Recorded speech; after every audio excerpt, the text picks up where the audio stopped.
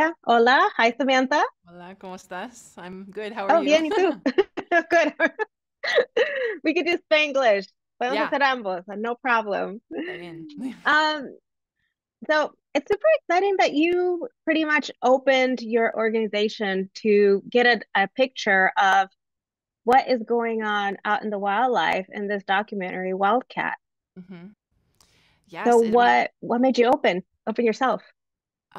oof, that's a loaded question. I think, for me, it's always been, how do we show these kind of larger issues? And over time, Hoja Nueva has developed, we do rewild individual animals. We have over 16 cats in our care right now. It's a huge effort to put animals back into the wild, but, as we grow and work with, on the national scale with governments and everything, it always comes back to how do we address those root causes and the kind of core issues of wildlife trade and trafficking, and why there's such a demand both nationally in Peru for wild animals as pets and internationally.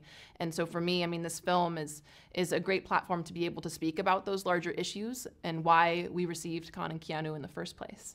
Now, you were one of those subjects that was, I feel, keeping it together. You had a big load in there, you had a big plate to sustain. I mean, here you are trying to finish your master's, you're trying to help Harry, you're trying to get this organization going. Watching the documentary, where did you realize, wow, I did it? Yeah, it's hard to kind of see. I mean, the documentary in itself is pretty much like an origin story, of me and my work in Peru and of Hoja Nueva. And so it's always like, I think it's hard to kind of get off the runway for a lot of people, if when you're passionate about something, building something from, the ground floor up.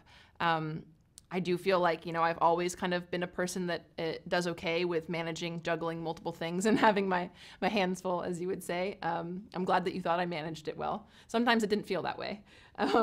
But I think we all have our moments and our limits and our boundaries. And, for me, it was, I knew exactly why I was there and what I wanted to do. And it sometimes was hard to get to that point. But, excited to share that in life and at OHA, we're at that point now where I kind of always imagined we would be, and we're able to save so many cats and more animals and do things entirely differently than what you see in the film, to be fair. I have to admit, this is the first documentary that has made me cry so much. I was bawling my eyes out. Did you feel that way at any moment when you watched it yourself? I mean, that's actually a good question.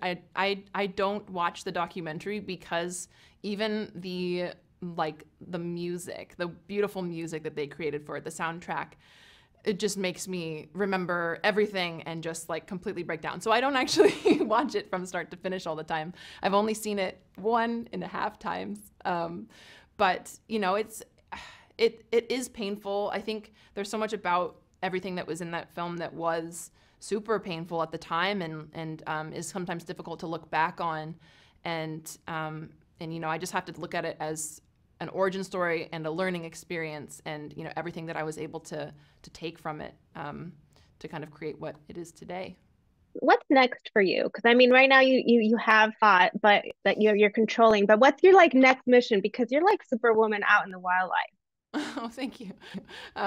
So yeah, I think we've reached this point. We have the first ever kind of specialized carnivore rehabilitation and rescue center, with the purpose of rewilding these carnivores and beyond. I mean, we have everything at this point, but and I think for me, it was reaching that scale of working with local and national governments, trying to address the root causes, like I said. And there's so much work that needs to be done in that realm. So I think for me, I really want to limit the amount of it. I would like to be put out of a job. I don't want to be receiving the quantity of animals that I receive every month. And because that's also like a huge part of this. It is a very emotional, painful thing to see the situations that these animals come from and why they're there. And I think, hopefully through this film and being able to kind of be a voice for those issues and for those animals, I think it's huge. And beyond that, I think it goes to educating the public in a way about, on a daily basis, or as like even like tourists, how people can be more responsible and sustainable.